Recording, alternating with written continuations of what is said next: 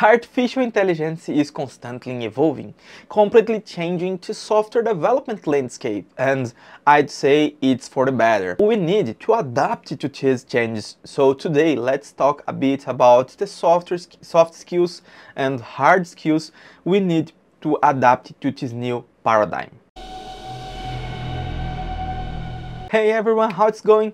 My name is Julio Arruda, and today we're going to talk about the importance of both soft skills and hard skills in the software development life cycle with artificial intelligence. Every day we see some news about artificial intelligence or some comments on social media about the possibility of the AI replacing the software developers, but it's a topic that generates a lot of controversy.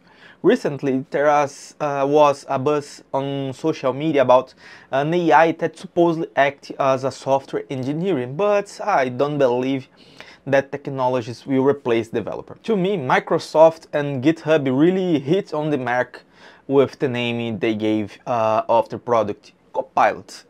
Here you can see that the idea isn't to remove the developer from the equation. On the contrary, as the name suggests, it's essential to have someone piloting it all.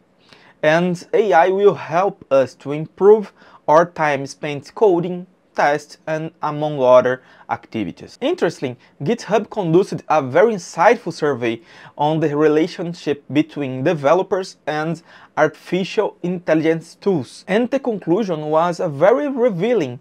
Basically, AI can be used as an extra brain, helping the developers to more efficient. Not just in the simple task as Arruda, for example. This efficiency can be reflected in various issues such as learning a new language or creating quality solutions to solve not only the simplest problem, but also those of high complex. I even like to cite my personal example.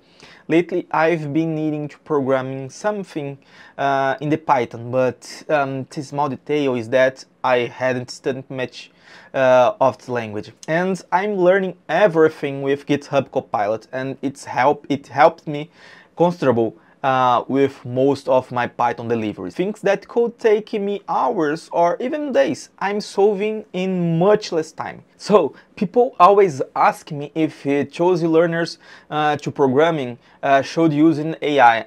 A few months ago, I might have said maybe not, but today, after using it so frequently and seeing everything it can do, well, not everything, since there's still a lot to evolve.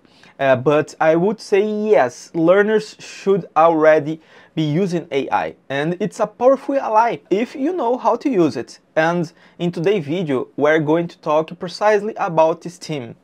I want to bring some tips on what you need as a developer to work with AI. But before that, let me take this opportunity to ask you to leave your like here on this video, also your comment, and also comment here if you're using any AI tool to development like GitHub Copilot and another tool, and what you think about it, if it's really being useful in your day-to-day or not. And go ahead and subscribe to the channel and share this video on your social network. I don't intend to delve deeply into this topic so as not to make this video too long, but did you know that using AI to write code is not a recent thing?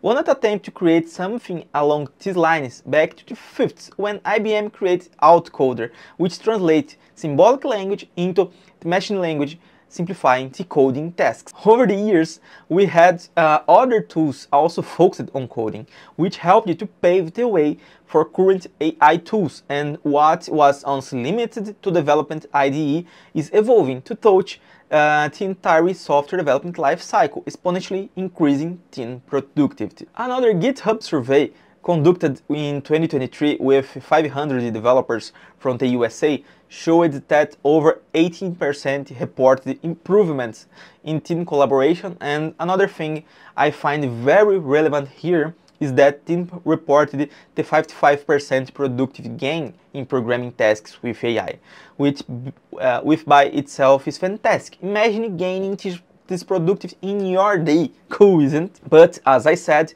AI in development is not limited to your IDE, right? Here are some things I've seen with AI for development. For example, the code generation and suggestion directly in the IDE with tools like GitHub Copilot, AWS Code Whisperer, and among others. The code review with GitHub Copilot Enterprise, for example, and code documentation, among any other things may possible. Here we have a lot of possibilities. But the issue of this video isn't what we can do or cannot do with AI, is it? The intent here is the hard skills and soft skills we need to work with AI in your daily lives in the best possible way. So let's talk a bit more about that. Regarding hard skills, I always say to those who ask me, the most important point is prompt engineering. After all, our means of interaction with generative AI today, whether through GitHub Copilot or even ChatGPT, is by asking. If you don't ask the right question, the answer will probably be wrong or not the best possible option. So here are my suggestions on this. Be as clear as possible in your question and also specific.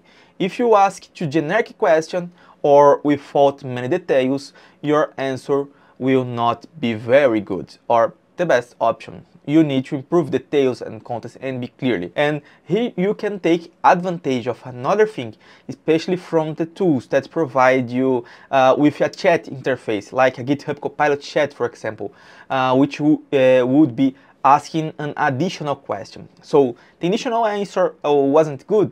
Give more information and ask for GitHub Copilot to improve the answer. This will help a lot. And a golden rule: don't blindly believe in the generated code. Validate, test, review, see if everything is okay, because in the end, AI also makes mistakes. So always validate again. Another very important skill, which may seem senseless, is the ability to review code. I know I mentioned it before that GitHub Copilot Enterprise have a code review functionality, which is basically analyzing your change and bringing information to your pull request, explaining what is being changed. But an effective code review goes much beyond that. Today, we have a lot of things being generated by AI, and as I just said, we can't blindly believe what AI generated. After all, the LLMs were trained with a massive amount of data, including programming codes, but AI might not understand nuances, and we do, or even the business rules of the companies we are working for. So you need to know how to analyze what the code is doing, using review tools like GitHub Copilot to understand what the code proposes to do and analyze if it really makes sense. This will help a lot to ensure everything is okay. And about soft skills, well, one that's very important is communication skills. You might be wondering, but Julio, you are talking about developing with AI. What does communication have to do with it? It has everything to do with it, young Padawan.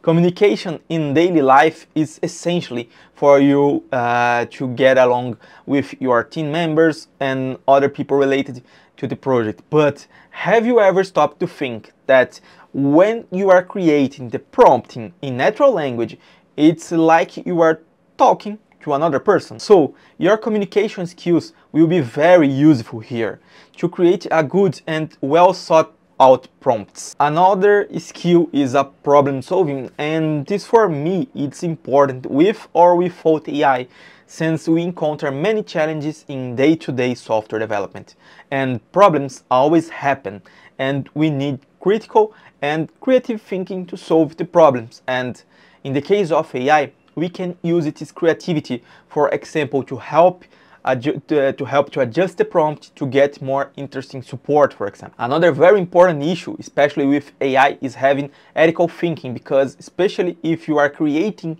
a solution that uses an AI service, you need to ensure, for example, that your application does not have a specific bias. You need to guarantee the privacy of information, transparency, among a few other issues. There are still other skills we can consider here, but I think it will make the video too long. So leave here in the comments which other skills you think are important for those working with AI in software development. Wrap up here, AI still has a lot to evolve and a lot to improve in the area of software development. And once again, not to replace us, but to support us, give us more productivity and the possibility to think more and more about solving problems. And with these evolutions, we will continue needing adapt, and new skills may be necessary in the future. So let's follow this wonderful new world